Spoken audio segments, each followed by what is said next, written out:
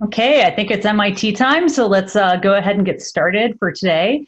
A lot of the information at the top of this slide is basically some of the logistical stuff that we've covered in previous lectures, but I want to especially highlight the discourse site, which Crystal has also helpfully just put in the chat. Remember, today's category for the live lecture is lecture 2. And so there's a nice example question in the discourse with lecture 2, and so just make sure to use that category for your questions today. Okay, so last time we talked about, why are we even talking about machine learning, and some basic setup questions, and sort of, did the notation for setup, what's the data we're talking about, et cetera, and started in on an example type of machine learning problem where we're interested in linear classifiers and we're interested in learning algorithms to find a really good linear classifier. And so we really just got very much started, and we're going to, continue on that journey today by talking about, hey, what are some problems with the linear classifier? We found a learning algorithm last time. We talked about a learning algorithm. So why are we still talking? What is problematic about that learning algorithm? And we're going to see that it's not perfect, and that we can do better perhaps with something like a perceptron algorithm. So we're going to introduce this alternative learning algorithm, the perceptron. We're going to talk about different types of linear classification, how a particular data set might represent a harder or easier problem in these cases. And that will help us talk about how well the perceptron performs, in fact, in a mathematical theorem. Okay, so let's go ahead and just recall some key facts that we're going to be using throughout the day today about classifiers.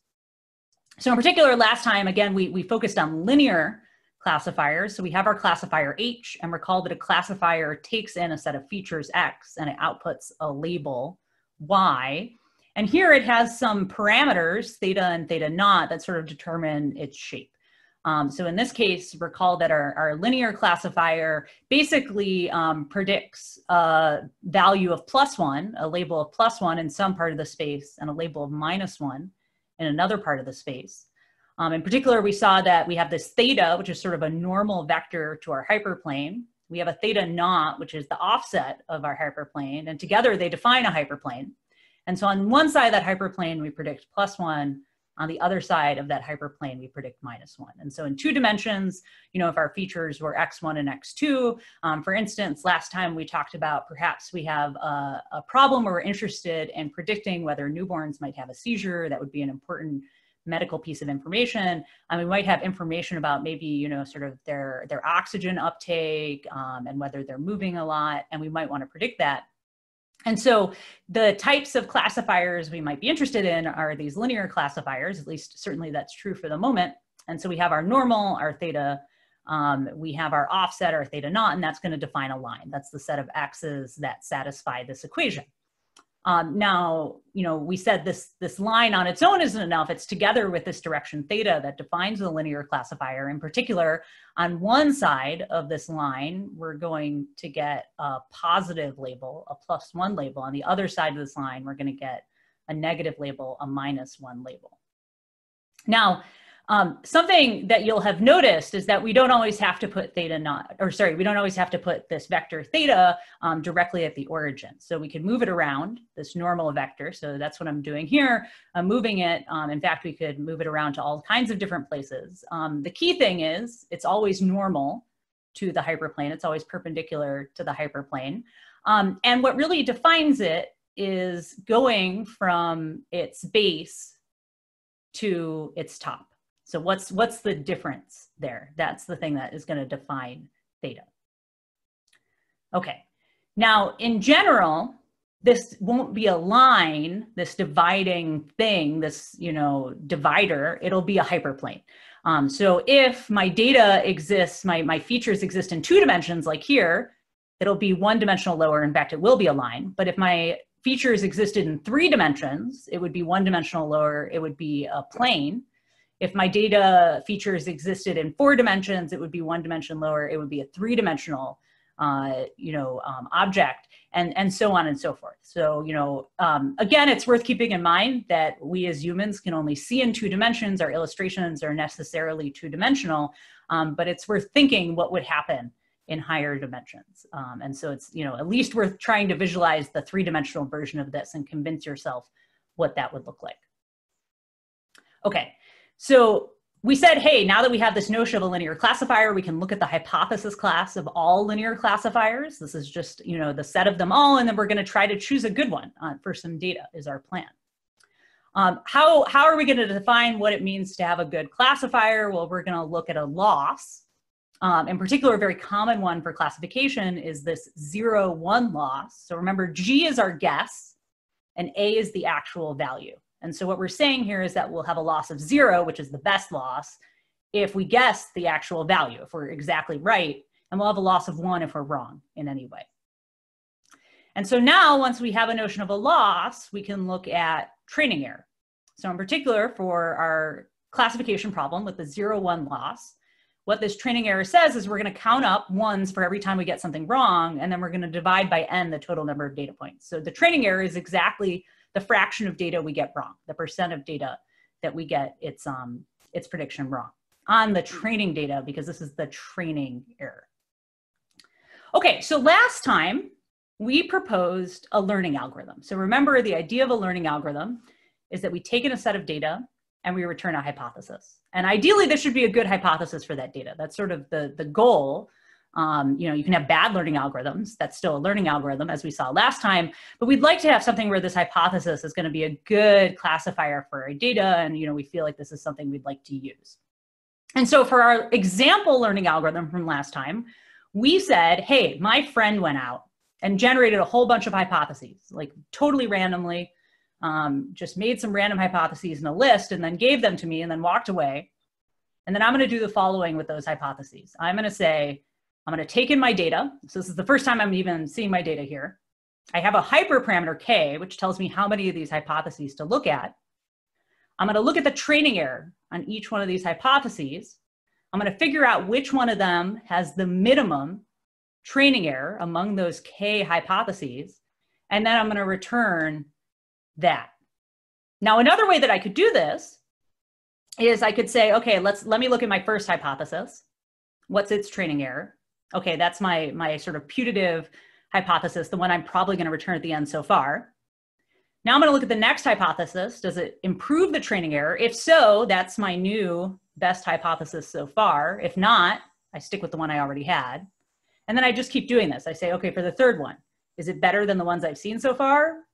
If so, it's my new best hypothesis. And I keep going, and I can keep increasing the number of hypotheses. So let's try this out. Let's see it in a demo. And so that is what I'm going to do right now. So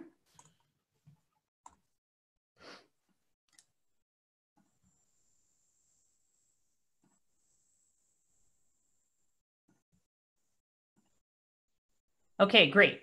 So what you're seeing here are two different plots.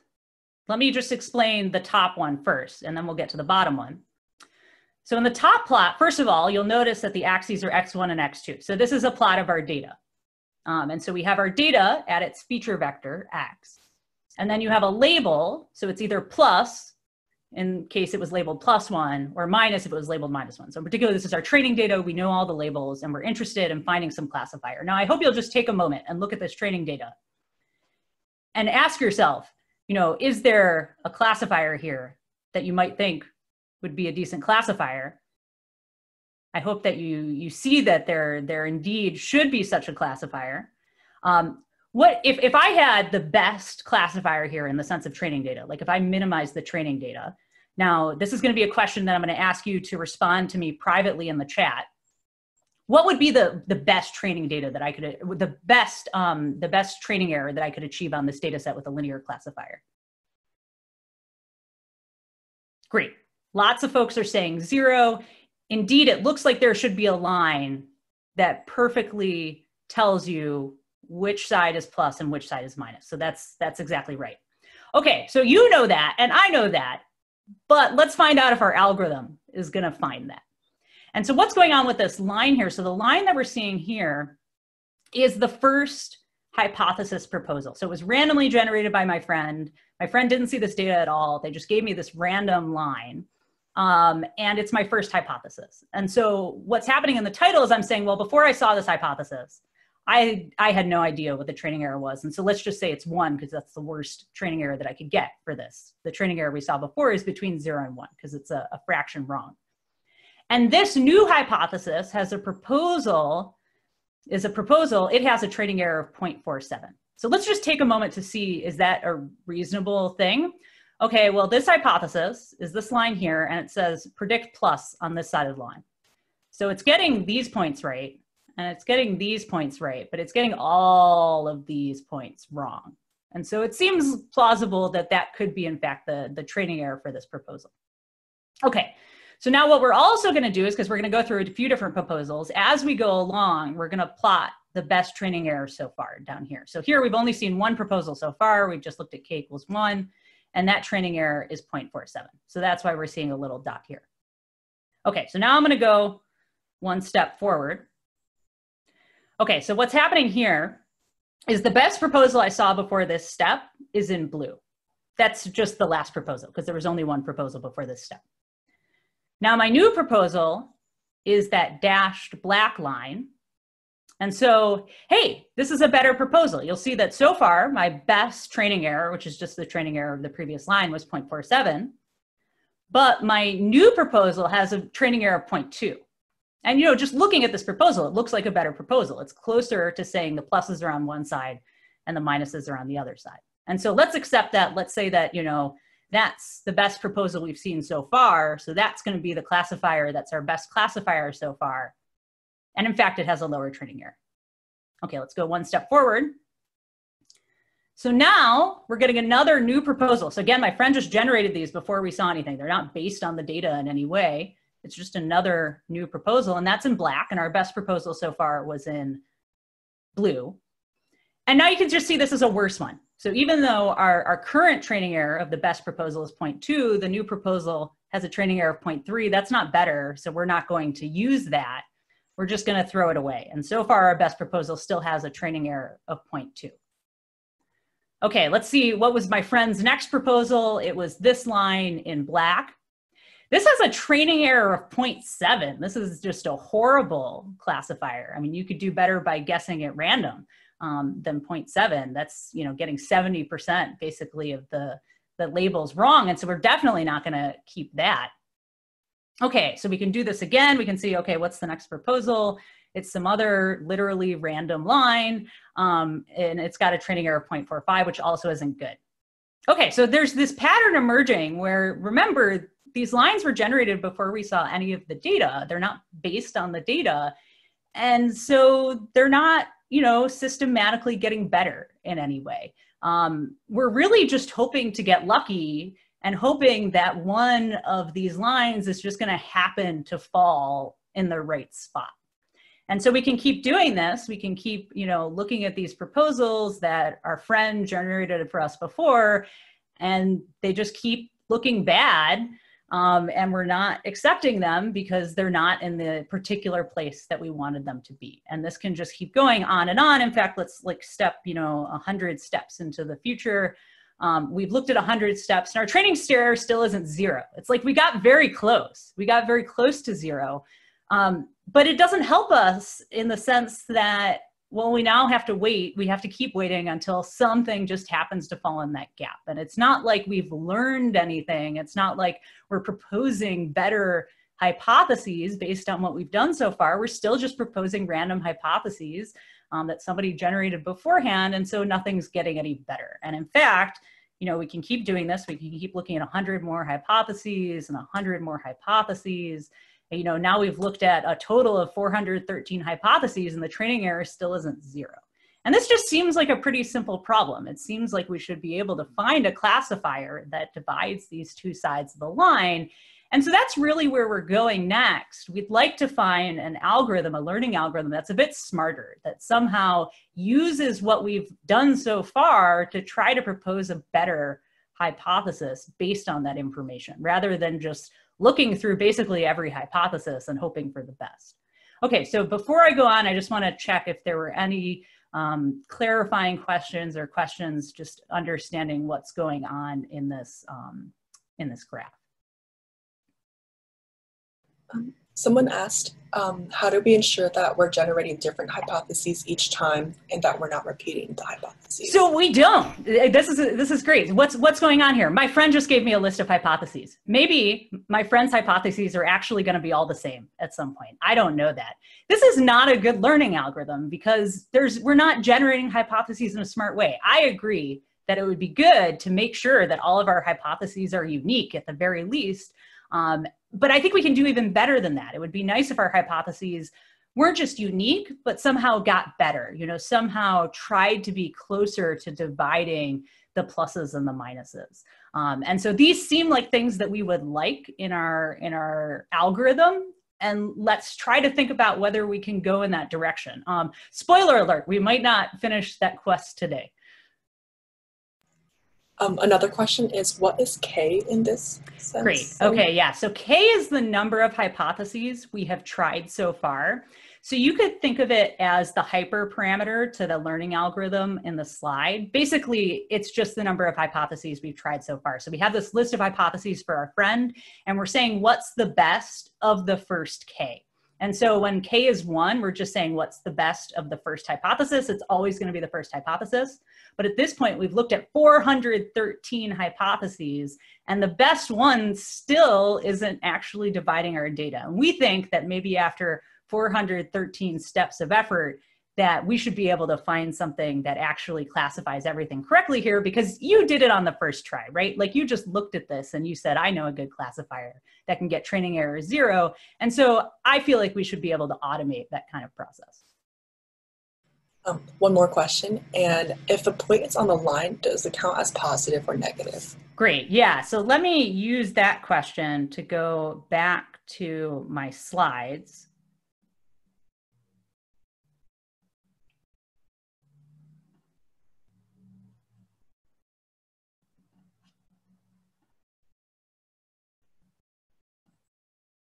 So as we talked about before, this is a somewhat arbitrary decision, but for the purposes of this class, we're going to say that if a point is exactly on the line, then we're going to give it a negative label with this hypothesis.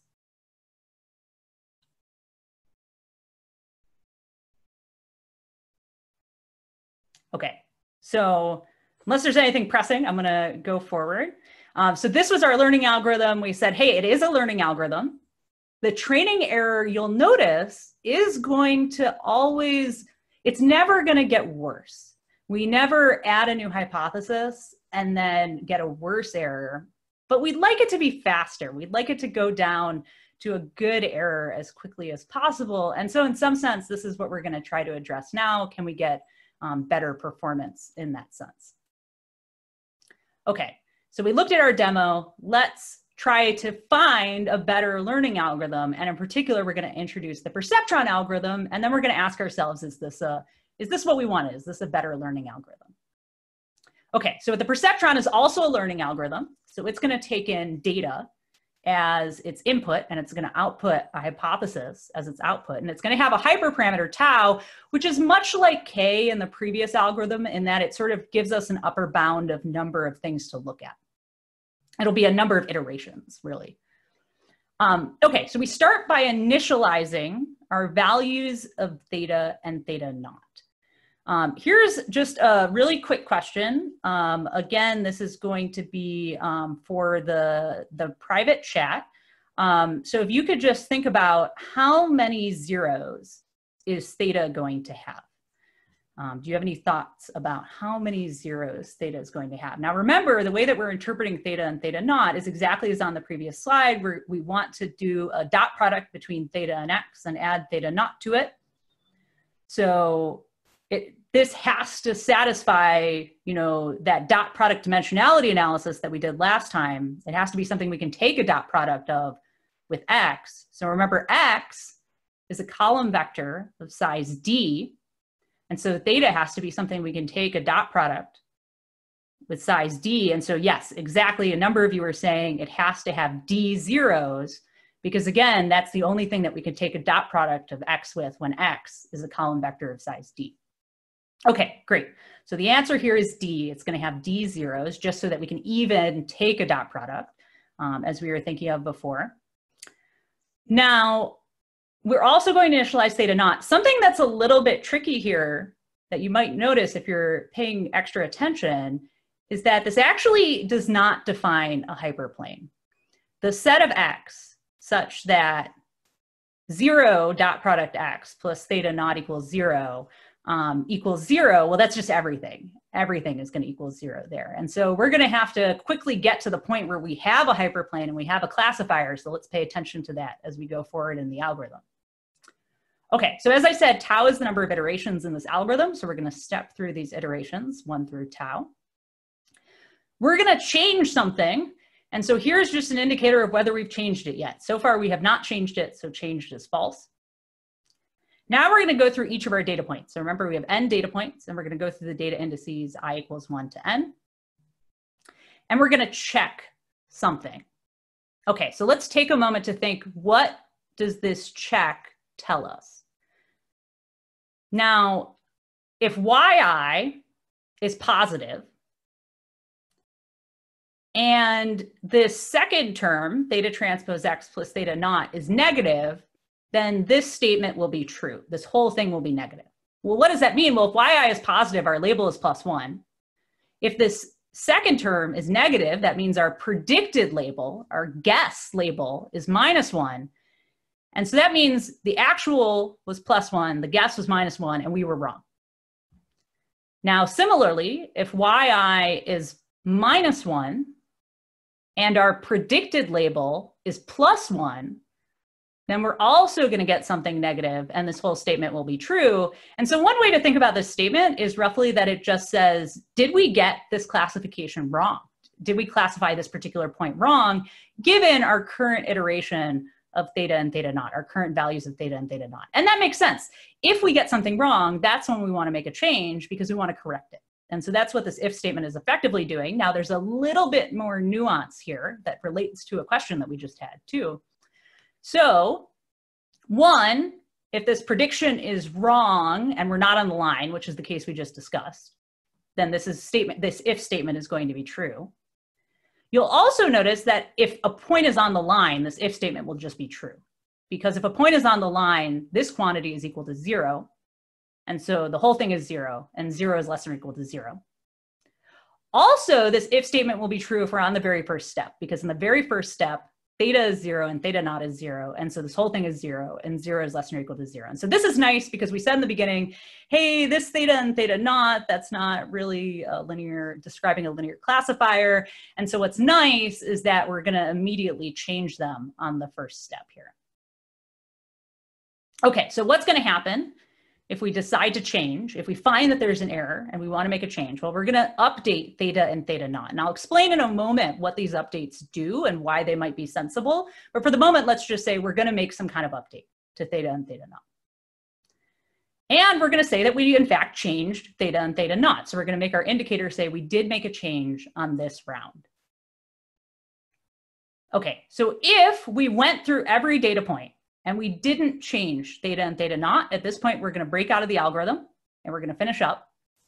And once we go through all the iterations or we hit that breakpoint, we're going to return. Now, remember, we said that the output of a learning algorithm is a hypothesis. And here we're returning theta and theta naught. And the idea being that this will describe our linear classifier hypothesis. Okay, so let's just briefly say what's going on with these updates. Why not just add 5 to everything? You know, why are we adding these particular values? And in order to get at that question, what we really want to do is we want to sort of look at what was the thing that led to the update being this change in theta and theta naught.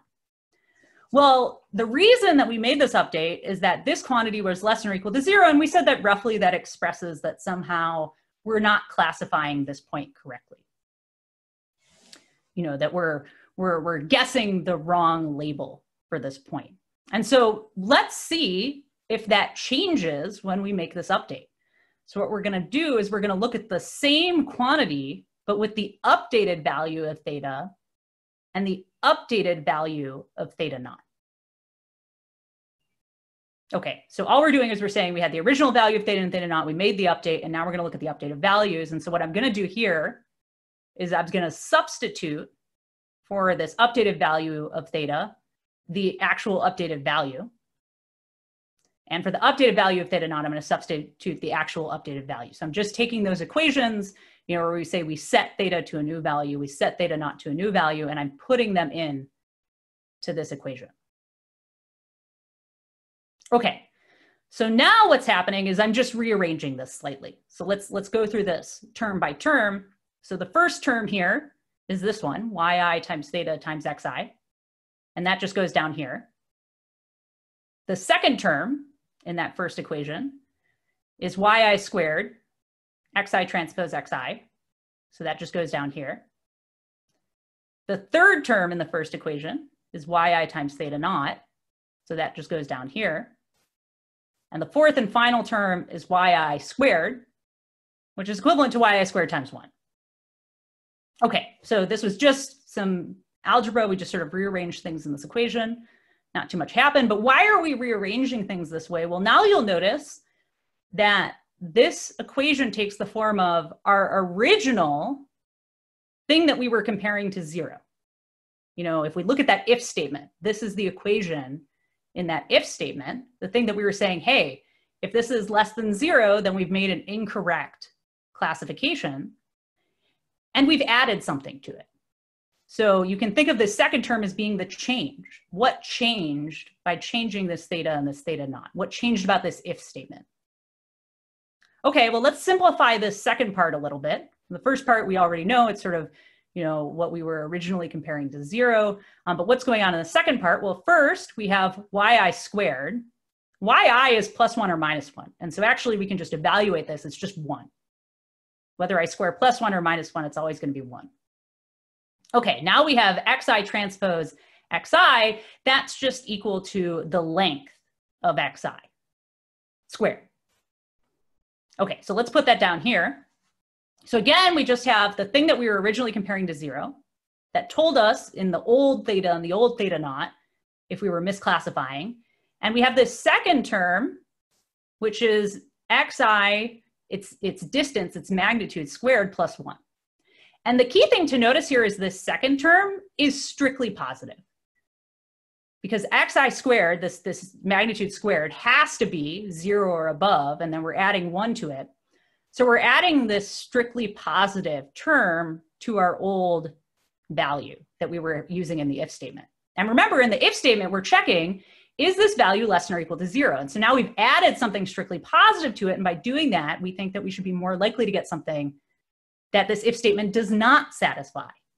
In particular, we should be more likely to get a correct classification, because again, this if statement represents sort of, did I get a correct or incorrect classification? And so this is just sort of a way to think about why are we doing this update to theta and this update to theta naught. It's sort of moving us in the direction of a more correct classification for this particular point. Okay. So that's the if statement. That's what's going on there. We're saying, again, if I'm making an incorrect classification, let's try to move to a more correct one. And then let me just briefly remind you of this break. And I think it's worth here verifying for yourself. This is a question in the reading as well, but I just want to point it out. You want to verify for yourself that putting in this break doesn't change anything about the output of this algorithm. That if we got rid of this break, the output would be literally exactly the same. Nothing would change.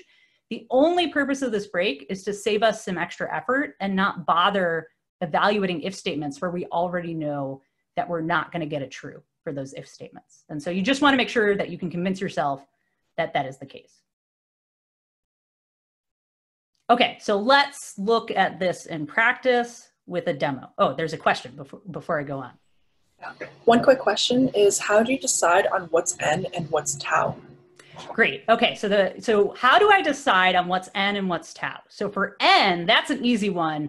That's just the size of my data. And so whatever training data I have, I just say how many data points there are, and that's n, and there's sort of no decision involved. I'm just given n.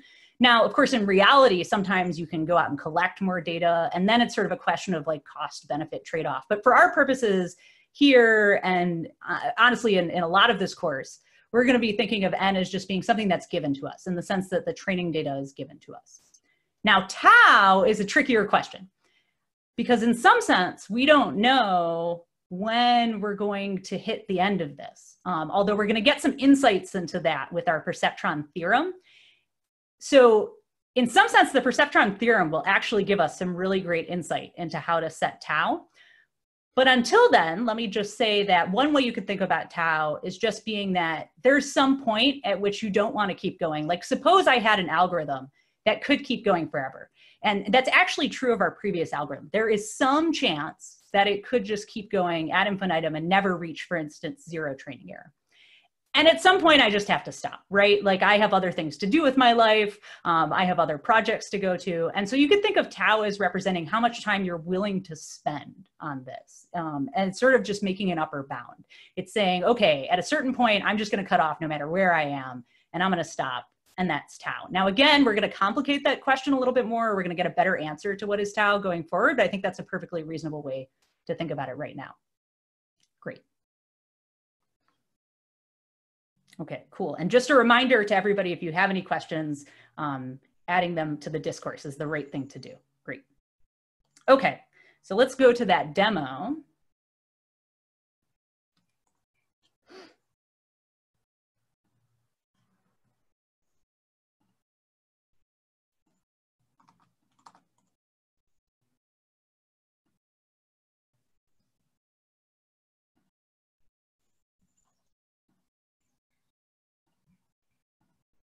Okay, so again, let's just talk through what we're seeing in this demo. So here, what's happening is we have our exact same data set from before. This is actually the exact same data set that we ran our previous learning algorithm on, and that'll become important in a moment. Now, remember that the way that the perceptron algorithm works is that it starts from setting theta to 0 and theta not to 0, and that doesn't really mean anything. But at the very first step, we're going to pick out a point, and we know for certain that we're going to update theta and theta naught on that first step. And so here we've picked out a point, that's that circled point with that black circle around it. We updated, and now we have a hypothesis. So that's what's in blue. This is our hypothesis, and you can see that it predicts plus on this side and minus on this side. And so it's going to get all of these right. It's going to get all of these points wrong. Okay, so that's our hypothesis on the step one of this learning algorithm. Now let's talk about what's going on down here in the second plot. So this tells us the number of steps we've taken so far. That is to say, the number of times we've checked that if statement, basically. So far we've only done it once. The number of updates so far is the number of times that if statement was true and we actually made a change to theta and theta naught. And so we did change it once so far. We started from theta being 0 and theta naught being 0. We updated it, we made a change, and now we have this hypothesis up here in blue. Now we can ask ourselves, this is going to be the training error on whatever the latest hypothesis is, because that's the way that this algorithm works, is it just keeps updating the hypothesis and then it returns whatever is out there at the end. And so that's what we're looking at. The training error here is 0.38, and that's also plotted in blue as a blue dot down here. Now we just ran this other learning algorithm, and so let's plot its training error too. Why not? Let's compare them. So after that had taken one step, its training error was here in red. It was a little bit worse. Okay, so now what we're going to do is we're going to take a new step of the perceptron. So we're going to find a new data point. And so I'm now turning our old classifier, our old hypothesis, to this dash line because we're going to propose something new, potentially. We're going to propose something new if this point is misclassified, right? And so first, let's ask ourselves, under the current hypothesis, what do you think about this point? Is it misclassified? This is a great one to put in the chat.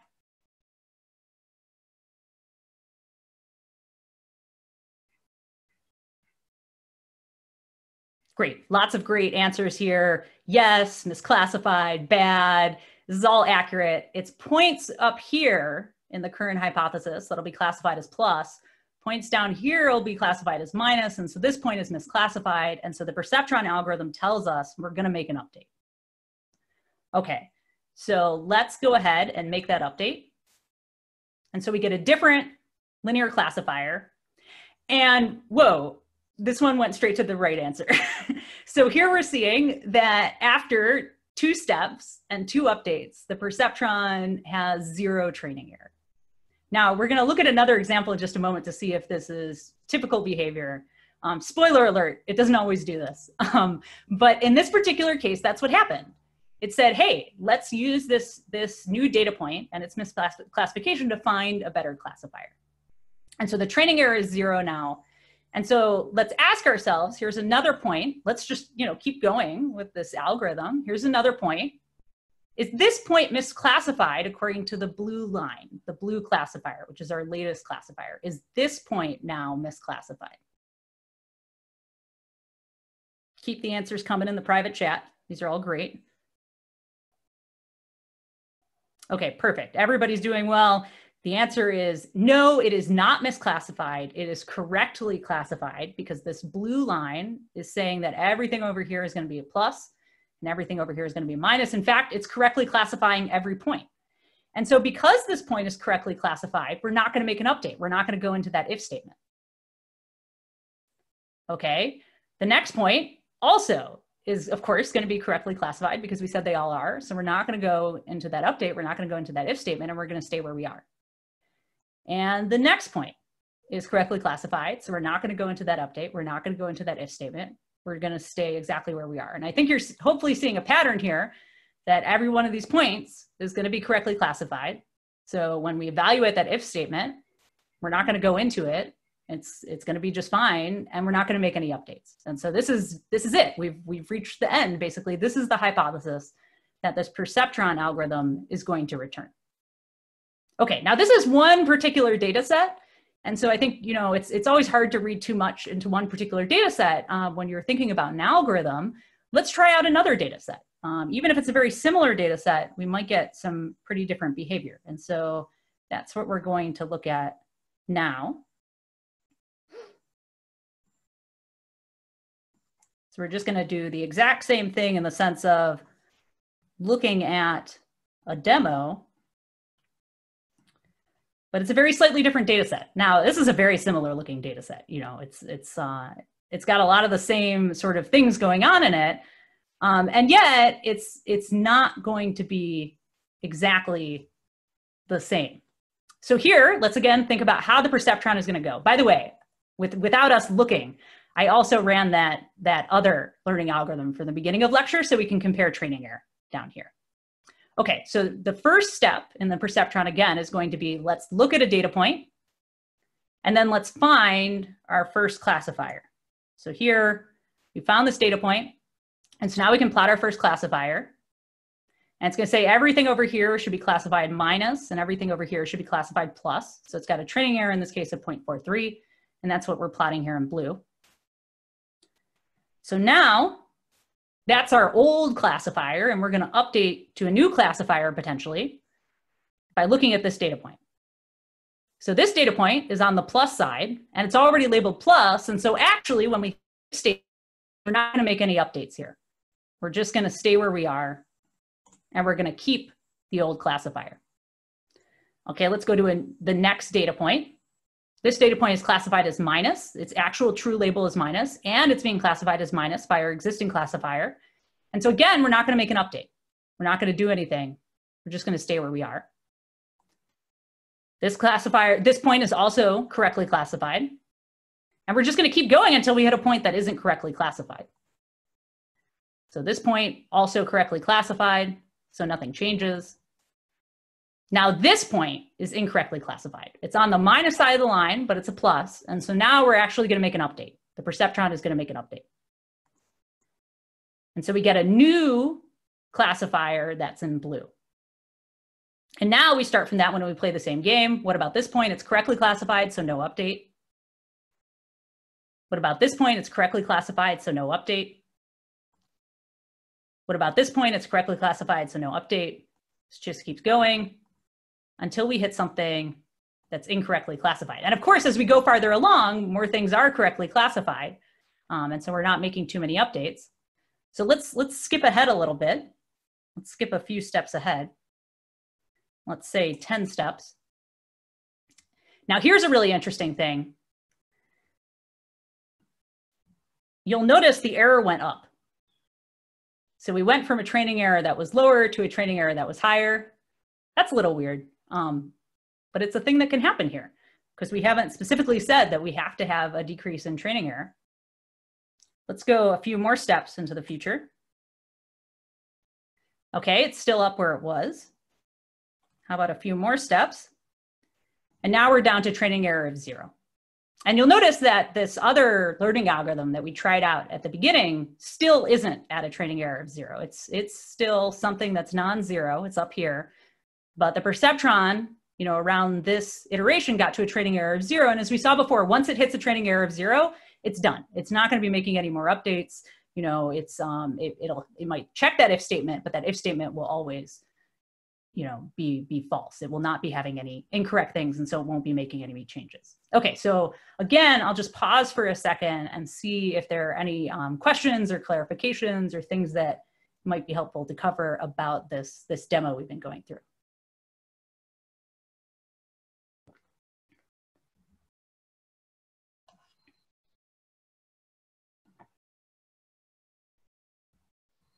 I think you covered most of the questions for now. Just a, yeah, I guess a question could be, how does the perceptron geometrically move based off of a given misclassification? Yeah.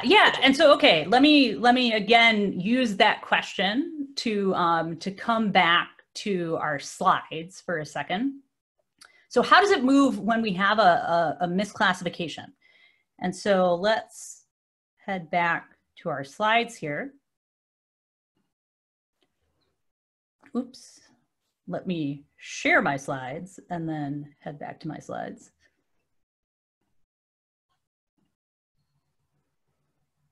Okay.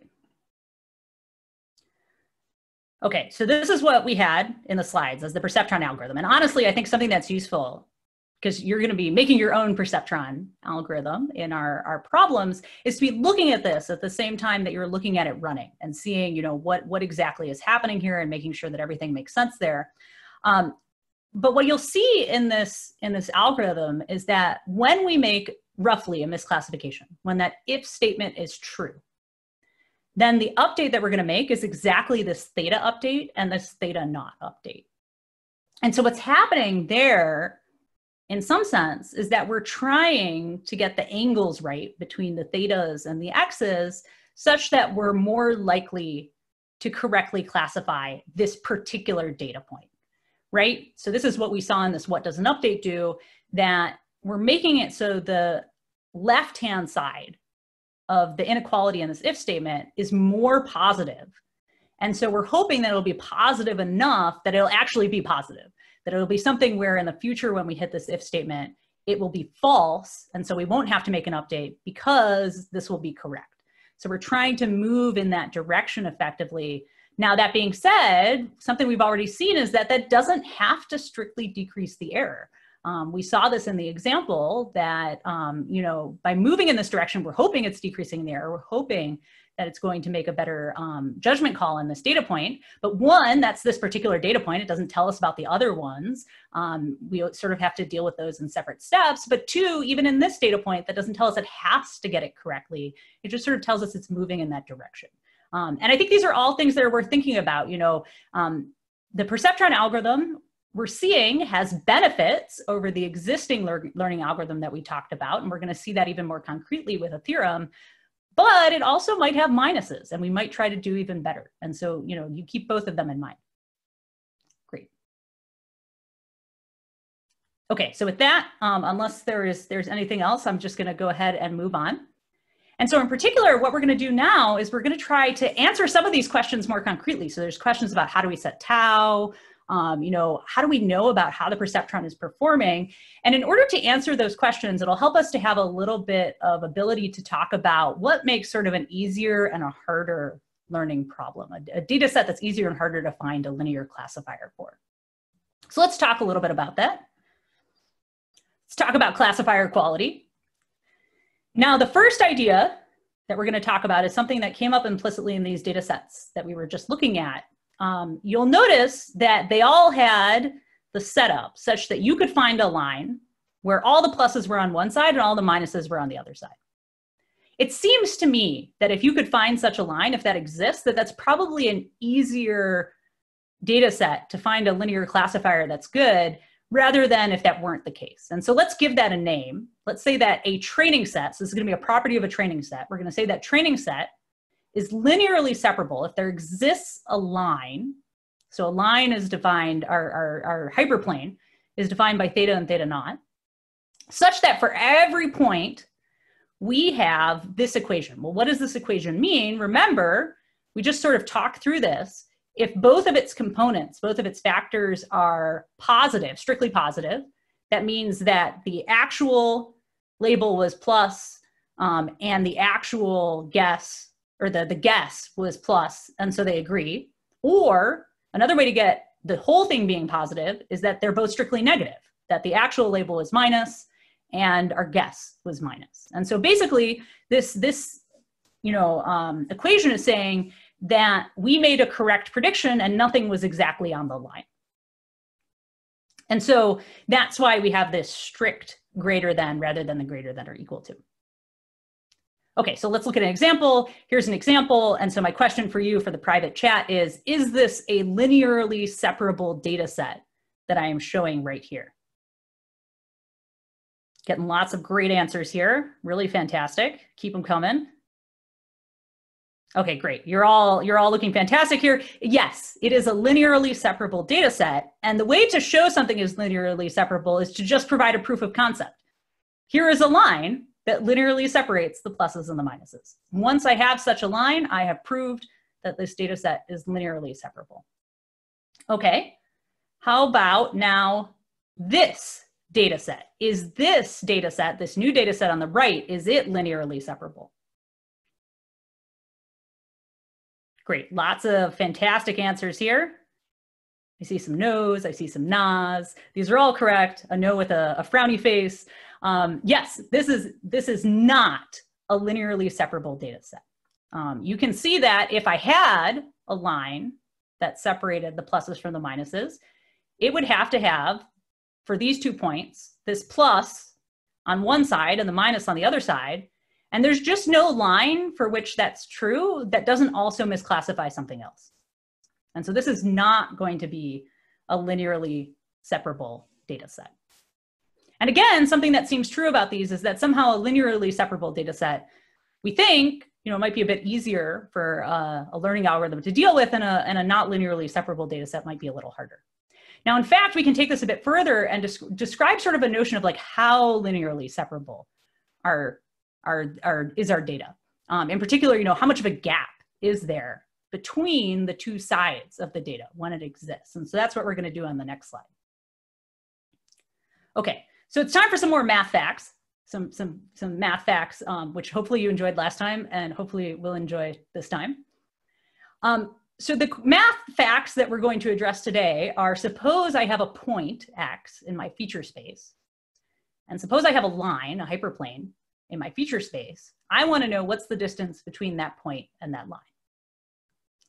And in particular, what's the signed distance? So the sign is going to come from the fact that usually when we're dealing with hyperplanes, we're dealing with a direction, because remember, we're thinking about classifiers, we're thinking about direction as defined by theta. And so when that's true, what we want is effectively, if we just put our theta vector from our line to our x, we want to know how long it's going to be from that line to the point x.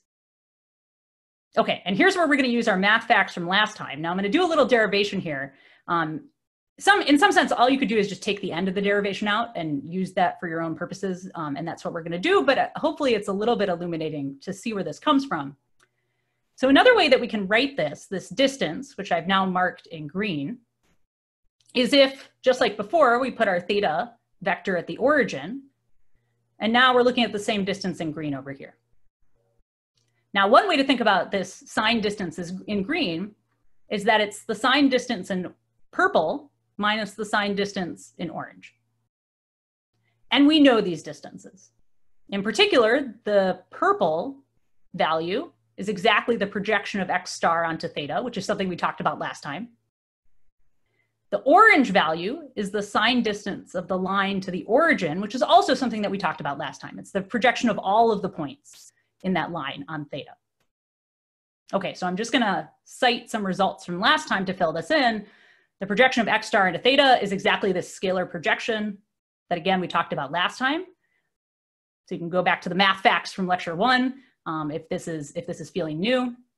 And then the sign distance of the line to the origin, if you just play around with that b quantity from lecture 1, you can check that this is going to be negative theta naught over the distance in theta, or the size of theta.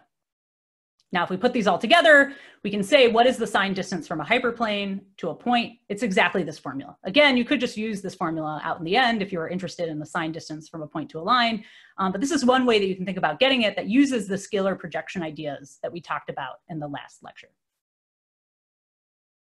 Okay, so now that we have this sign distance, again, what we want to do with this is we want to say a notion of how big of a gap is there somehow in our data when we have this linear separability. And so here we're going to introduce another new concept, another new idea, the margin of a labeled point with respect to a hyperplane. So a labeled point is just a particular point, it's just a particular point in the feature space, but now with a label. So let's say that that feature value is x star and its label is y star, and our hyperplane is defined by theta and theta naught.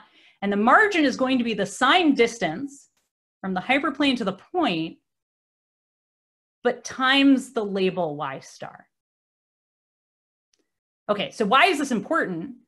Well, this contains the information of this thing we've been talking about where we multiply y star by theta transpose x plus theta naught. So if y star is positive and theta transpose x plus theta naught is positive, our actual is positive and our guess is positive and everything agrees and we're getting our guess right. If y star is negative and theta transpose x plus theta naught is negative, then our actual is negative and our guess is negative. And so we're still getting our guess right. We're still predicting right. And so the sign of the margin is telling us, is our guess right? And the size of the margin is telling us the distance between the hyperplane and the point. Okay, so let's look at an example. Here's a big data set. It seems like there's a big gap between the pluses and the minuses. And so in this case, we think there should be a big margin. But let's first look at the margin between a particular line and a particular point. So that's what we're looking at here. So this is a particular line defined by theta and theta naught. And let's look at a particular point. Here's a point. It's just a point that I've circled. What's the margin? Well, the point is labeled minus, and our prediction is minus, and so the margin is going to be positive. And this is the distance, and so it's going to be the positive value of the distance. Okay, so now we still want to define this notion of a gap in the data. And so now let's talk about the margin of the whole training set with respect to a hyperplane. Not just one particular point, but the whole training set, all of the different points. And so what we're going to do for that is we're going to say, let's take all of the margins of the individual points and find which one is smallest. So what we're doing here is we're saying for each point, we calculate its margin. So that's from point 1, point 2, point 3, up to point n, because remember, I indexes the points. And then we take the minimum value. So this is different from the argmin. When we talked about the argmin, we said which value of I indexes the minimum value. When we take the min, we're taking the actual value, the actual smallest value. Okay, so let's think about what's going on here. So if any of these points are misclassified, any at all, then the margin for that particular point will be negative, right? So the minimum then over the whole data set must be negative. So if we get absolutely any point wrong at all, the margin of the training set with respect to this hyperplane is going to be negative. But if absolutely every point is correctly classified, then the margin will be positive. And so we can see that here. So if we look at this particular data set again, under the math facts, this example data set in X1 and X2, you can see that for this particular line, every data point is correctly classified. All the pluses are on the side in the direction of the normal. All of the minuses are on the other side. And so the margin is going to be a positive number, and it's going to be the distance to the closest point. This looks like it's the closest point to me. And so this is going to be our margin, the size of that distance. Okay, so this is sort of a useful way to describe, again, sort of how difficult a problem is. So if the margin is positive, we have this, linear separability as shown by this particular theta, theta naught, and we're able to say sort of how far away the points are from that line. And so now that we have this ability to talk about margin and linear separability and things like that, we can have a theorem about perceptron performance. So let me just maybe pause here for a second to see if there's anything we should discuss, and then I'll go on to this theorem. Yeah, just a quick question about the perceptron update. Why do we go through the data points one at a time and not necessarily in batches, for example? Yeah, that's an interesting idea. So there's two ways that you can answer this question. So one is, that you would have a different algorithm if you went through the data points in batches, which isn't to say that's a bad idea. It's just to say that it's not this particular algorithm. And so one way to notice that is to notice if you make an update on a particular point, then the next point will clearly depend on having made that update. And so if you did something with batches, you would change the sequential nature of those updates. So again, one way to answer this question is just that if I used a batched version, it would just be a different algorithm than the perceptron. Another answer is, why don't we do this because maybe we think it's better? And I think that that's an interesting question that I'm not going to answer right now, but I'm hoping that we're developing the tools to help you answer. To start thinking about how would I know that an algorithm is better? How would I evaluate that it's better? And so you can try out different algorithms, and maybe they are better. Maybe they are things that you would, like to do in general.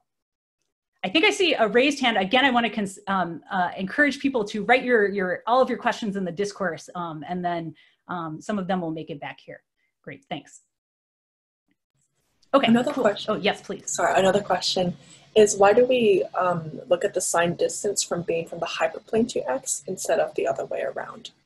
Oh, you can do distance in, either way. I think what really matters in all of this is that we want to ask, are we correctly classifying points? So this notion of the margin, and then how far away are those correctly classified points? And so I think it's not so important, what we choose as the direction, although note that you would then have to, if you change sort of the sign in one direction, you'd have to think about what y matches with that. So one thing that's nice about this is the y being positive matches with theta transpose x star plus theta not being positive. So the guess being positive matches with the actual being positive. When those two are positive, that we're correctly classifying things. So we want those to agree for everything that we're setting up here. But you could imagine just flipping both signs simultaneously. You just want to make sure that they agree is the most important part. Cool. Okay, great. So let's go on to this next point here. Now let's care about trying to figure out if we can say something about perceptron performance, something a bit more concrete. And we would hope that because we're making these steps in these hopefully good directions, can we say maybe how many steps is it going to take? And this is what this theorem is going to point us in the direction of. Okay, so there are going to be some assumptions in this theorem, and I think it's always worth asking, are these reasonable assumptions? The first assumption seems pretty strong on the face of it. The first assumption is that our hypothesis class is not just all of the linear classifiers. It's all going to be all the linear classifiers with separating hyperplanes that pass through the origin. So we're only considering linear classifiers. That's what we've been doing so far. That's fine. But now we're only considering the linear classifiers where theta not equals 0. And so for instance, here are some examples. Here's an example. Here's an example. Here's an example. These are all examples that pass through the origin. But that's more limiting. I mean, there are some data sets that could be separated by a linear classifier that could not be separated by a linear classifier passing through the origin. And so on the face of it, it seems like this is a pretty strong assumption, although, if you've checked out the reading, and we'll talk about this, momentarily, it turns out this is not actually a very strong assumption and that we can always reduce to this case. And so this is actually okay, but I think you want to be convinced of that. Okay, B, what is assumption B? We're assuming that there exists a theta star and a gamma. So theta star, because we're only looking at linear classifiers for which theta naught is 0, theta star completely defines our linear classifier now. So we're essentially saying there exists some hyperplane, some directed hyperplane. And there exists some gamma greater than 0, such that for every data point, we have that this quantity is greater than gamma. So hopefully you remember from the previous slide that this quantity is exactly the margin. The reason that it's changed slightly, the only thing that's changed from the previous slide is that theta naught equals 0. But otherwise, this is the margin between a hyperplane and a data point. And we're saying that that margin is always greater than gamma. And in particular, this tells us that the margin of the whole data set, if we look over all the different data points, is greater than gamma. So what we're saying here is that there must be a line such that the data is linearly separable, everything is correctly classified, and there's some sufficient gap in it. That's that gamma. So for instance, if we look at this data set down here, here is a line. I have found a line. It is given by my theta star. And here is a gamma. So that's all I have to provide. It doesn't have to be the best line. It doesn't have to be the best gamma, but I have to find a line and a positive gamma such that this assumption is satisfied. And I have done that here for this data set. Okay, our third assumption. There exists some R. So this is going to be another real value. There exists some R such that for every data index I, essentially the magnitude of the data point is less than or equal to R. So again, it doesn't have to be the best R, it just has to be some R. So here, I put all of my data in a ball of radius R, and here's my R. So I found some R for this data. So somehow this is just telling me how far does the data get out from the origin. Okay, so once I've made these assumptions, so namely, I'm only looking at hypotheses that are linear classifiers to the origin. I'm looking at data that can be separated with a non-zero gap in between data points, and I'm looking at data that all fits into a ball somehow. Then I can conclude that there is a maximum number of steps of updates that the perceptron algorithm will make. It will make at most R over gamma squared updates to theta. Now remember, there's a difference between steps and updates.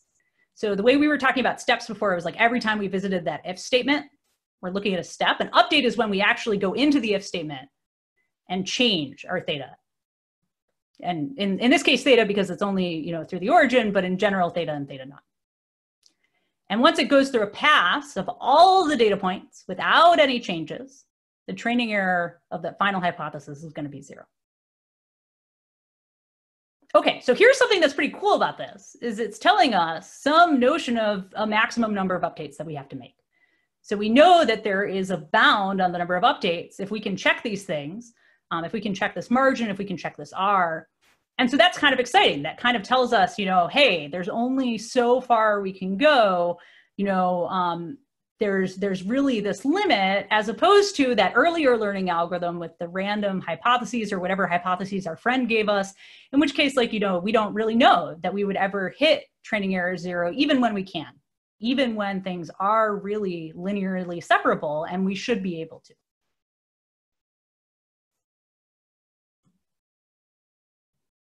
Now, in general, it's worth noting that if I set, and this comes back to the question of the number of iterations, if I set my number of iterations such that I can't make all of these updates, if I set it very small, I am not guaranteed that my training error will be 0. There's a really easy version of this: set your number of iterations to 0 or 1. And in general, you certainly can't guarantee that your training error will be 0 at that point. So this does tell you some sense, how that you're going to have a sufficient number of iterations in order to be able to get to that point. Okay, so this is cool. We have a theorem about perceptron performance. And again, I'll just pause for just a second to see if there are any questions about this theorem or anything so far.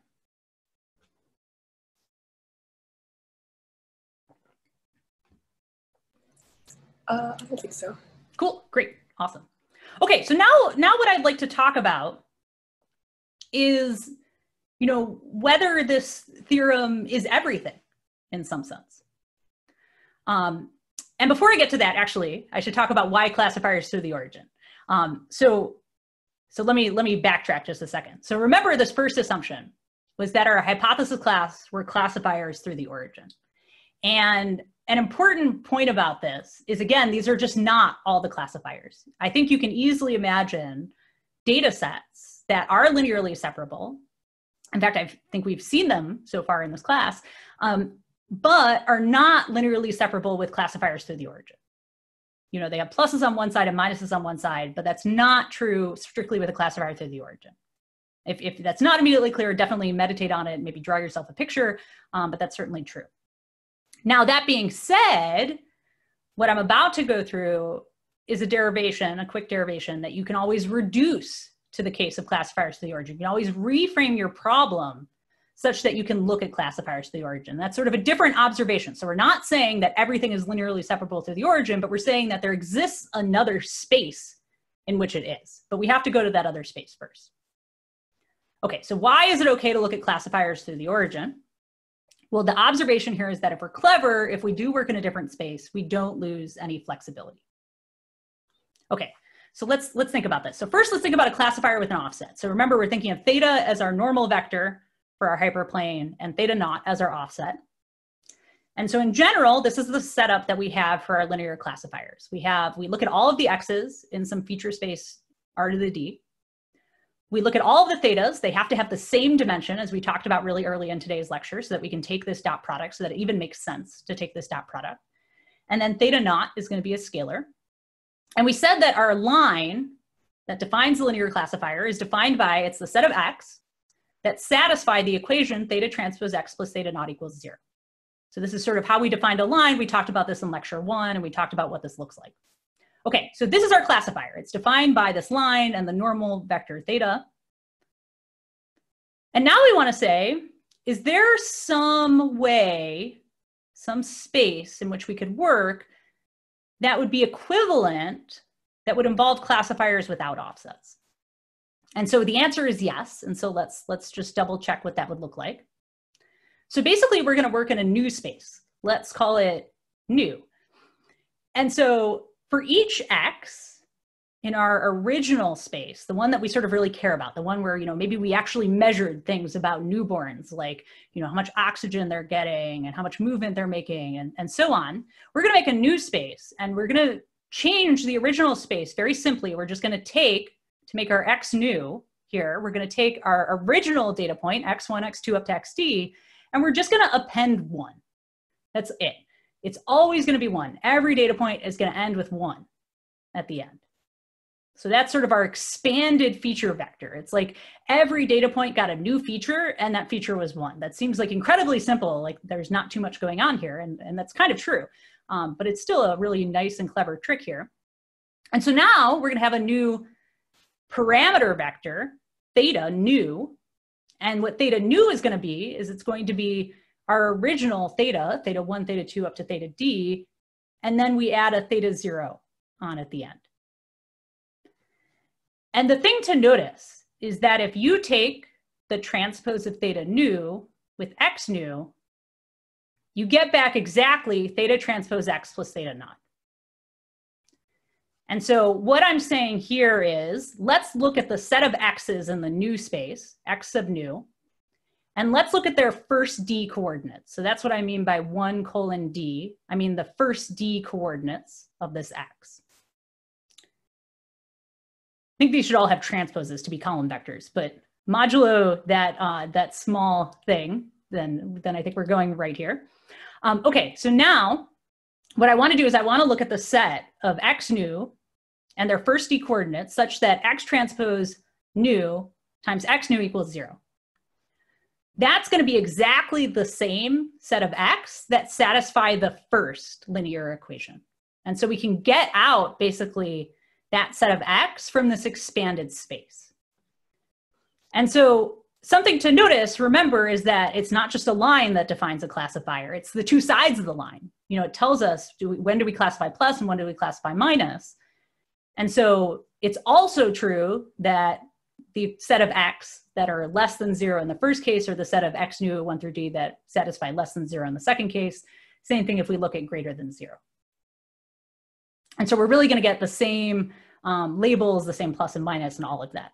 And so the proposal here is that if, let's suppose we want to apply our perceptron theorem, which we've just developed, well, first you can convert to this expanded feature space.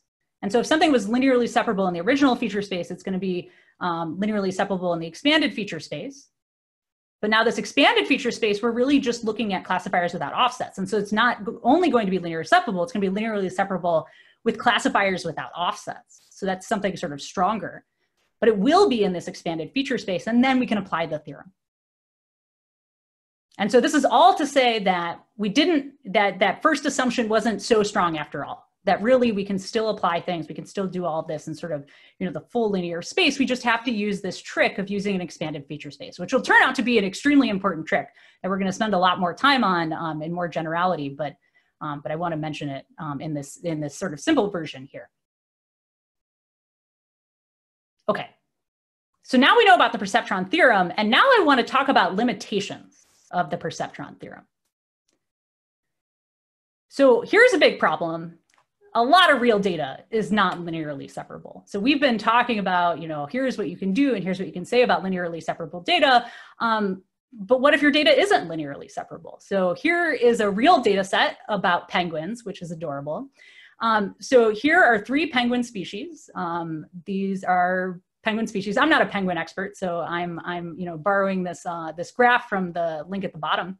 But something you'll notice is that individuals have measured the flipper length of individual penguins. So that's on the horizontal axis, and body mass of the individual penguins. That's on the vertical axis.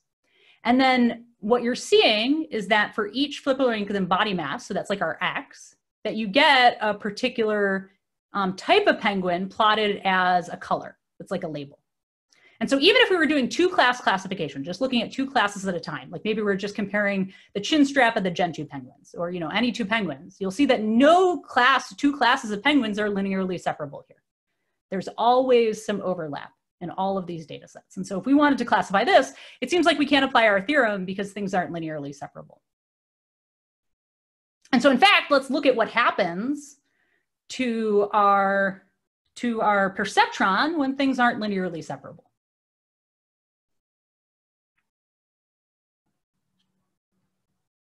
And again, we'll just do that with our example.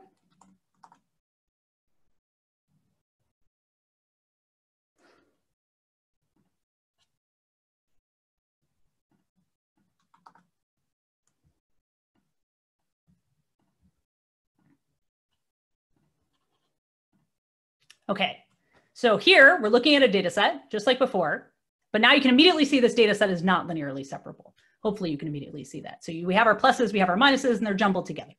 And yet you kind of have a sense that you could get a reasonably good classifier, like something that doesn't misclassify too many points, like the pluses tend to be on one side, the minuses tend to be on the other side. And so we'd still like to find a good classifier for this. Now, in this case, I'm not going to bother to calculate too many of the random training algorithm, although I think you can think about how that might perform, but I am going to focus on the perceptron. So here, the perceptron is still going to do the same thing as usual. On the first point, it's going to just make an update no matter what. The first time, it always makes an update. And we get a classifier. And now, each time, it goes to a point and it says, is there a mistake? In this case, there is. And so it's going to make an update. And it's going to go to a new point, and it's going to say, is this incorrect for the current classifier? In this case, it's actually correct for the current classifier, so it won't make an update. And it'll just keep going forward.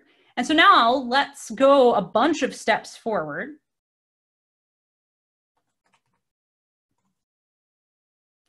So I've gone a total of 352 steps forward. So we've made 352 steps. That's a lot of steps. We'd like to think that we're going to get to a pretty good classifier after that many steps. And you can see that the error, which started around maybe, 0.4 or 0.3 or so on, actually went up. And then it went down, but then it went up again. And now we're actually at a pretty high error, 0.41. And it seems like we're actually really struggling on this data set, that we're not doing too well. We think that, we could do better than an error of 0.41. Yes, some of the points are kind of interspersed, but it still seems to me like we should be able to do better. And also in particular, that maybe we should at least choose the best of the classifiers we've tried so far instead of just this last one, which just happened to be not that great. And so something that we're seeing here is this can be a problem with something like the perceptron, that if I don't have linearly separable data, maybe I need to ask myself, can I do better? Are there better things that I could do? Okay, before I step forward, I'll just check briefly if there are any questions about this.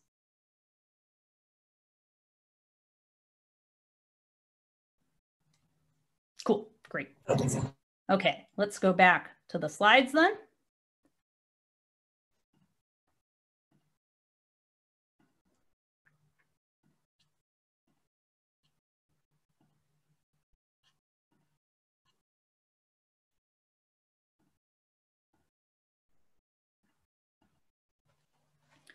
Okay, so we've seen that the perceptron has certain advantages over, you know, this not so great learning algorithm that we started with, but it has disadvantages too. It seems like maybe it struggles with this not linearly separable data that we do care about. And so we're going to ask, what can we do? And in some sense, that is a question that you will be asking and answering on your upcoming problems, on our next few lectures. And so this is, if anything, the cliffhanger to get us to be thinking about this, to be saying in some sense, you know, you always want to be asking, you know, why do we have any more lectures? Why don't we just stop at this lecture? Why isn't everything solved? And here we're seeing, you know, that we've stepped in some interesting directions where we're able to make some better choices than we did before, like maybe update our classifiers, our hypotheses adaptively, and yet maybe there are yet better choices that we can make. Maybe there are things that we could do even better, and we're starting to see that here.